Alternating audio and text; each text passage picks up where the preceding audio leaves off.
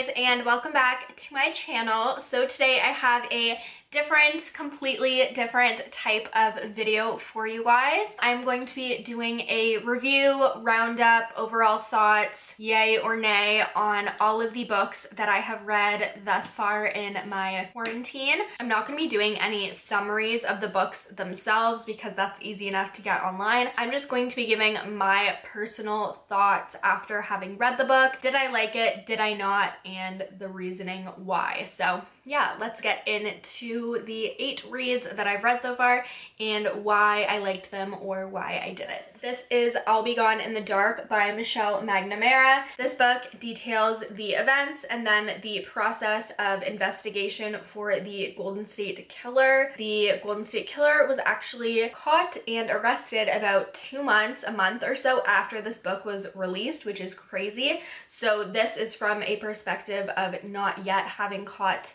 the killer. Very detail oriented, talks a lot about the victims themselves, which I always love hearing more about. Just very, very interesting, really detailing, disturbing if you're not into this kind of stuff. Definitely a very good novel, very well written and very interesting. So if you're interested in this kind of stuff, it's definitely a must read, especially looking back, having now caught the killer and being able to have that image in your mind as you're reading this, even though the author didn't, is very, very interesting. So yeah, definitely would recommend this guy. The first of my fiction reads is The Goldfinch by Donna Tartt. This was gifted to me by my dad. He read it, enjoyed it, and thought that I would enjoy it as well.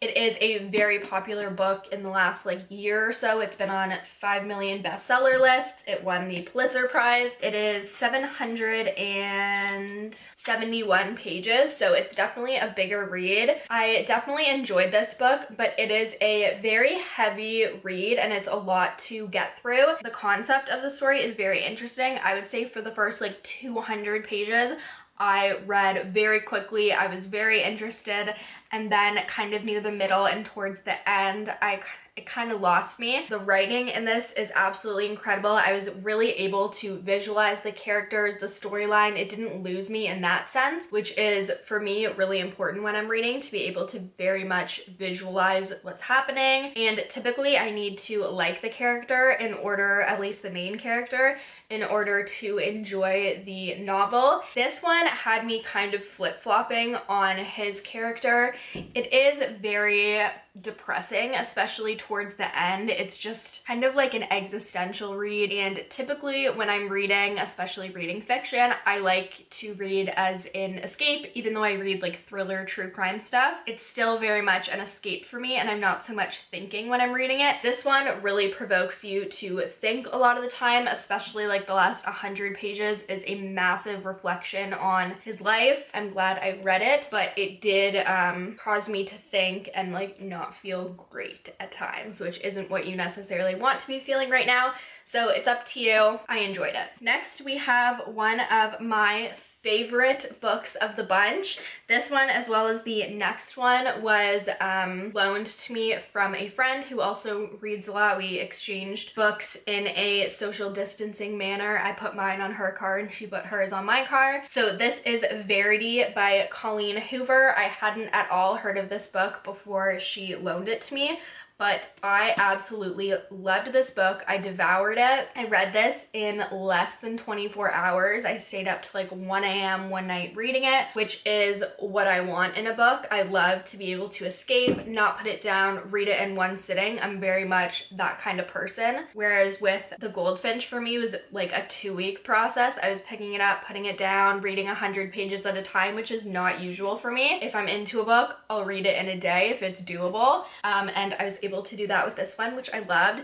This book is a thriller, kind of, but it's more of just a mind F. I loved the characters in this book. I was really able to picture the characters. I've heard really great things as well about Colleen Hoover as an author, so if you've read any of her other books and have recommendations, leave them down below. I've already gone ahead on Goodreads and screenshotted some of her more popular ones, but definitely let me know what you think if you've read this or if you've read anything by her, because because I really enjoyed this one. We have the other book that my friend loaned me. This again is a kind of thriller mind F. This one even more so than Verity, I would say, because you're kind of thinking one thing until the very end of the novel.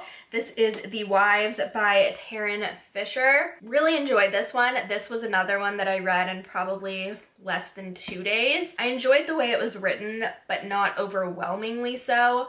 I didn't love any of the characters in it, which, as I said, for me is like very important. I like to like the characters. It didn't necessarily go in the direction that I had thought that it was going to, which I always enjoy in a novel, which is why I like thrillers and things that kind of make you think differently, or it turns out differently than you think it's going to. It wasn't like one of my top 3 out of the 8, but I would definitely recommend. I enjoyed it a lot. Now we have The Family Upstairs by Lisa Jewell. This is another one that's on a lot of bestseller lists at the moment. It's being recommended by Chapters, Barnes & Noble, on all their displays. Purchased it for that reason, just saw it in the recommended and decided to pick it up. And I honestly didn't enjoy this as much as I thought I was going to. The little synopsis on the back is definitely very intriguing, and it was a bit of a twisty read. I was reading some reviews on Goodreads, as I always do, and a lot of people felt that it was very twisted and dark. I didn't find that so much, but again, I consume a ton of true crime, like disturbing content,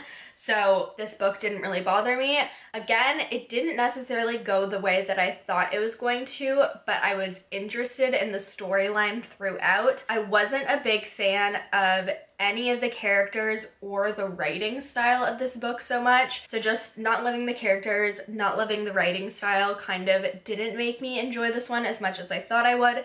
But the actual concept itself is very cool, and it was an okay read. Definitely like in the middle to bottom of the 8 that I read. Now we have Perfect Little Children by Sophie Hannah. Again, #1 New York Times bestseller, recommended a lot right now, and I absolutely loved this book. I thought it was so good, so interesting, led in a different way than I thought that it was going to. Wasn't as like at all dark and disturbing as the others. It was just more interesting, and I enjoyed the characters. This one was a little more like playful and lighthearted than the other ones that I had been reading before and after it, so it was a nice break. It was very interesting. I kept wanting to know where the story was going to go. Characters are very fun. The main protagonist is just enjoyable to read about and read her perspective, and then her family as well is very cute, and it's just a nice light-hearted read, but also like a mystery and very interesting and enjoyable to really devour in a day or two, which is what I like. So really recommend this one. It was good. Okay, the next one is another one that's a New York Times bestseller. Everyone's recommending it on all of the book sites right now.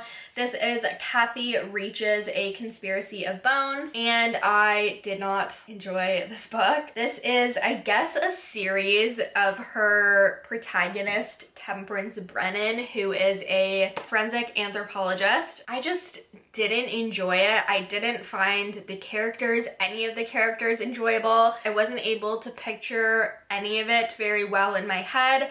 I didn't like the writing style. It seemed very jumbled and haphazard in some places. I didn't know how she got to certain points, and it seemed like there was some things left out.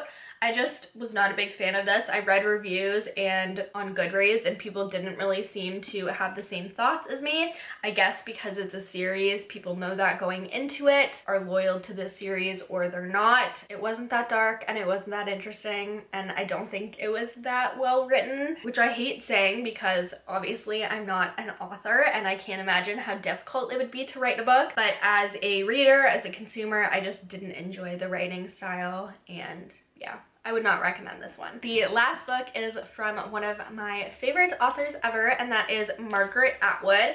This is the follow-up book to The Handmaid's Tale, which is, if you didn't know, probably you wouldn't know, Handmaid's Tale is one of my favorite books ever, and also one of my favorite TV shows ever.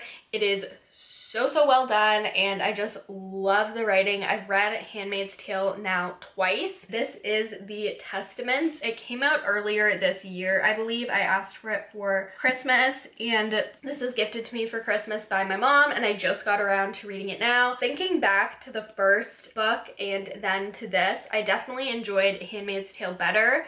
I think just because I love the perspective, inner thoughts of the main character so much, and none of the same characters really are involved in this. This one flips through 3 different perspectives, which I think is really interesting, and especially in the way this novel is set up, being dystopian and being a sequel. The 3 perspectives gives you a really good idea of the society that it takes place in, and for me it makes it easier to visualize, especially if you hadn't read the first one. I consumed this again in like just under 24 hours. It was such a good read, and I would highly recommend. Please comment down below if you have recommendations for me, especially if they're in this genre, but even if they're not, anything fiction pretty much I will read. If you've read any of these and you have thoughts that align with me or contradict me, let me know. I'd love to hear them and chat down below. But with all of that, that is everything that I have for you guys today, and as always, thank you so much for watching. Bye!